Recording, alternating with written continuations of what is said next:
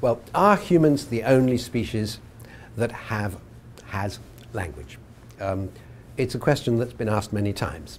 But to think about it, I'd like you to imagine a dog, and he's a very thoughtful dog, and he can hear humans barking.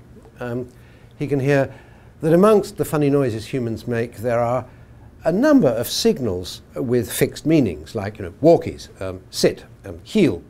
And he ponders as to whether the rest of the noise they make is just barking, or whether it constitutes a language.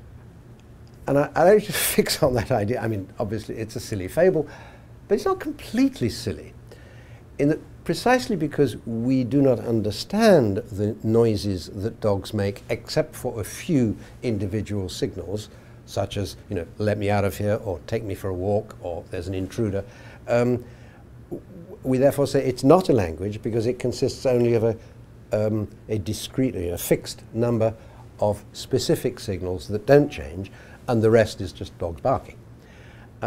Dogs could, in this fable, have exactly the same understanding of human language. The problem is that we can't translate between dog and human. If we could, then we might know whether dogs have a language or not.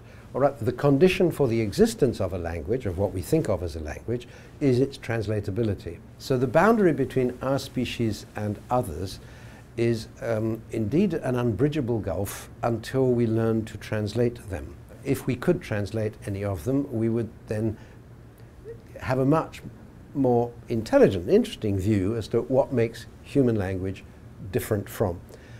But there's no earthly reason, I mean, given that language, as I've said at the beginning, is a form of human behavior, why a dog or a cow should have a human form of behavior. They're not humans, so that it's the species difference.